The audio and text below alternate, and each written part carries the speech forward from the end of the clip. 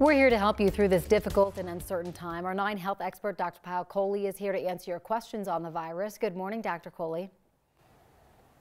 Good morning, Corey. So first question, will gargling with hot salt water help kill coronavirus in the throat?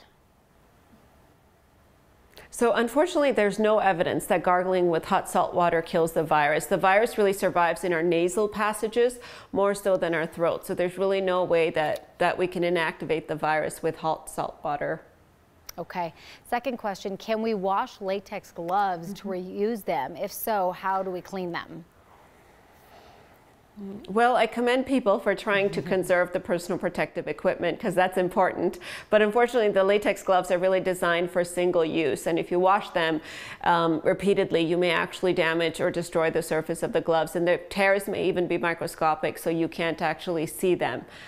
So I would not recommend washing latex gloves. Instead, I would say it's probably better to use rubber gloves if you are going to use gloves, and try to wash those because those are designed to be washed multiple times. You can understand why so many people are asking that because there's a shortage and all that, but yeah, don't do it. And third, a viewer wants to know what the criteria for being tested is in Colorado. Yeah, so there's been a huge shift in this in the last few days, and at this point, due to the limited number of tests, we're only prioritizing testing for certain people, and that's people who have symptoms and are admitted to the hospital. So people who are really having more severe symptoms with this condition, or people who have symptoms and fall into one of those high-risk groups, that being pregnant women, people over the age of 60, those with chronic medical problems, with cancer, or those who are immunocompromised. So people with mild symptoms would not meet criteria for testing if they can be managed at home, and people with no symptoms at all and a potential exposure at this point do not meet criteria for testing either, because again, we're trying to really prioritize those limited number of tests that we have.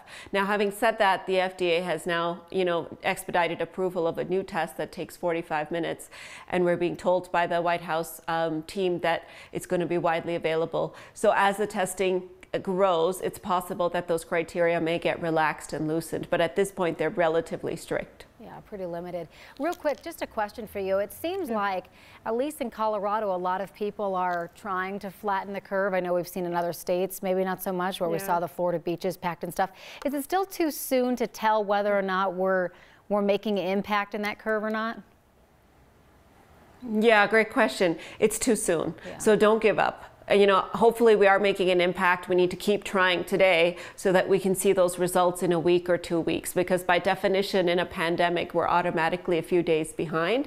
And because this virus has a 2 to 14 day incubation period, what we do today, may not show up for 14 days.